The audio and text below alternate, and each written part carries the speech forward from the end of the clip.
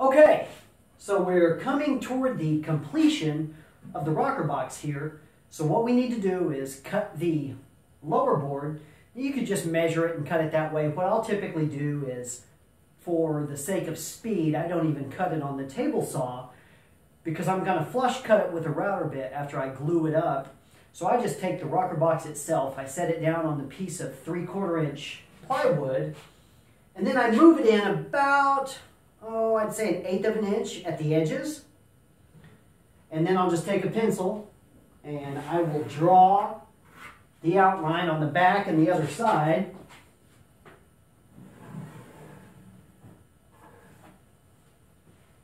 Then I'll move the rocker box.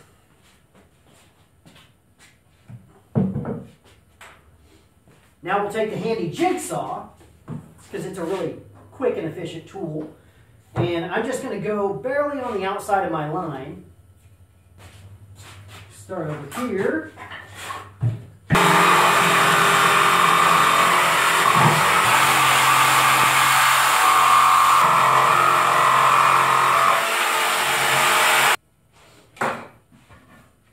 And there we have the bottom of our ground board. So now what we'll do is glue it up.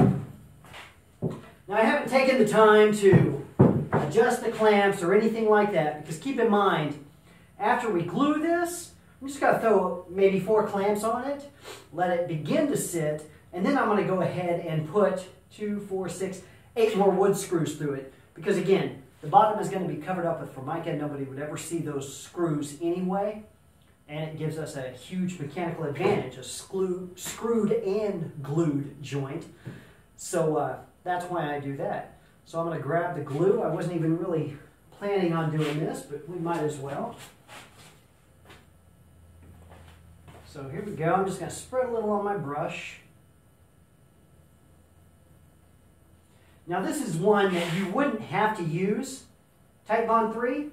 It is quite a bit more expensive than the other types of Titebond or Elmer's or other types of wood glue, because we don't need that extremely long open time that we do whenever we're gluing up those box joints. So really any type of wood glue is going to suffice on these.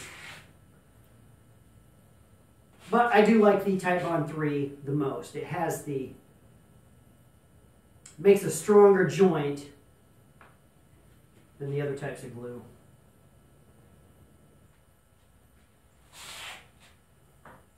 Now I will typically put the better piece of plywood facing toward the top of the rocker box, but it really doesn't matter because we're just going to paint the inside black anyhow.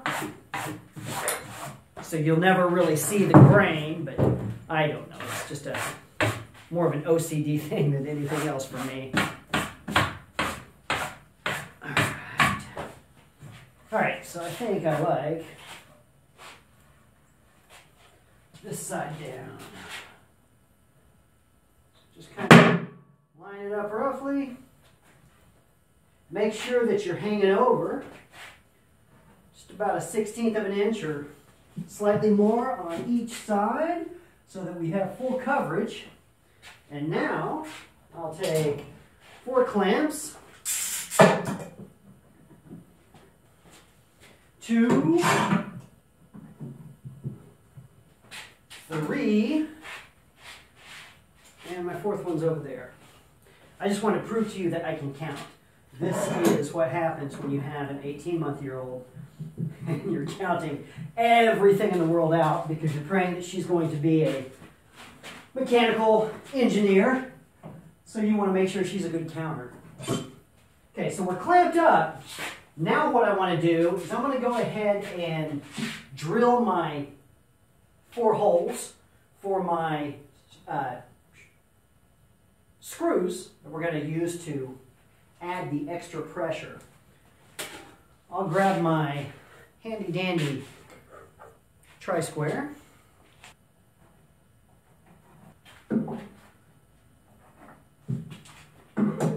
I'm just making my 8 marks. This isn't critical to do either, because again, this is going to be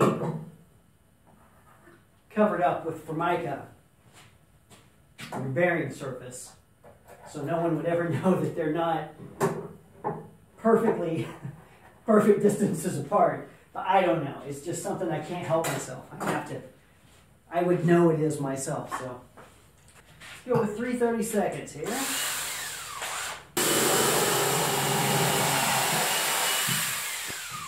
Now I'm going to trade my drill bit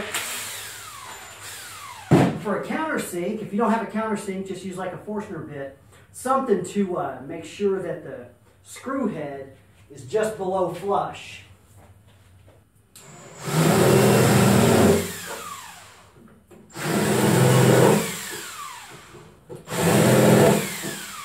Okay. Now we will go back with our Phillips head bit. And again, I'm just using drywall screws.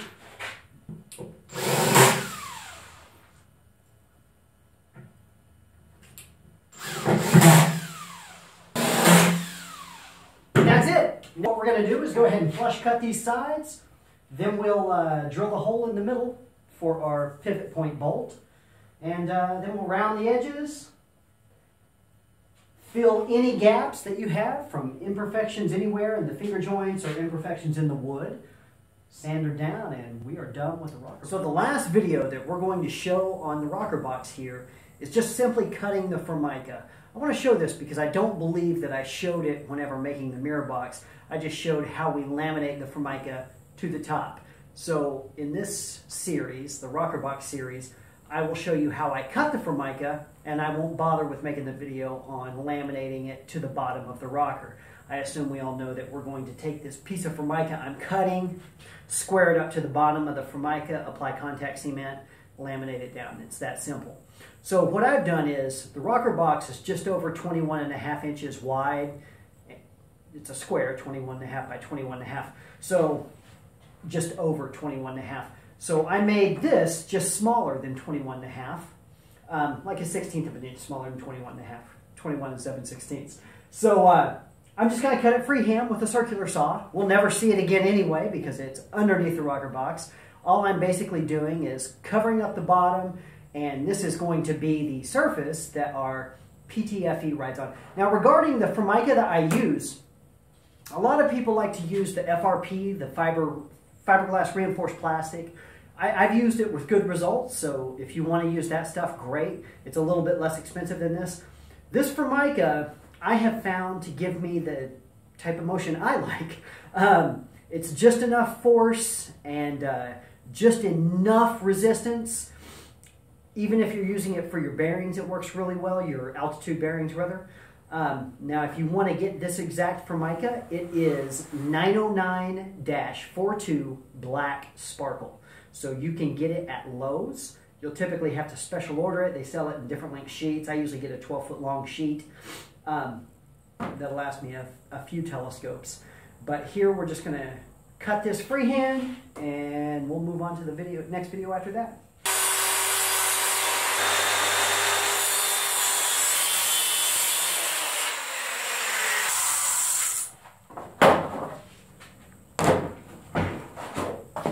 And there we have it. What I'll do now is I will take this over and I'll just block sand the corners here just to break the sharp edges. Otherwise, with Formica, you'll find that whenever you're laminating it on, you can cut your fingers up really, really easy. I've done that so many times. But that's it. So tonight I will laminate that up to the bottom of the rocker box using contact cement. We have one more piece of Formica to cut. I have recently started substituting Kydex that I've always used on the upper cage as a kind of a light shroud material inside the rings. And I am now using this very Formica. Now, a lot of people might say, doesn't that weigh a lot more? No, not at all. I think I pick up an extra 2 ounces of weight. But what it does do is it provides a huge, huge level of rigidity compared to the Kydex. The Kydex is just basically flimsy plastic. This has quite a bit of substance to it. So with a 16-inch telescope, it's a little bit harder to install in the upper cage after you have it together. But I think the trade-off is well worth it, because then I'm able to, on the inside, I use this on the inside, I'll paint this flat black, and it looks really sharp. I think that this black sparkle finish looks really, really good, much better than the Kydex on the upper cage. And like I said, it provides so much more rigidity. It's unreal. I didn't come up with this. I found out another telescope maker had been doing it, and I tried it a few times, and I was like, wow, this is the only way to go. So anyway, I strongly recommend doing that. Otherwise, you can just use Kydex. But the next video, mirror cell.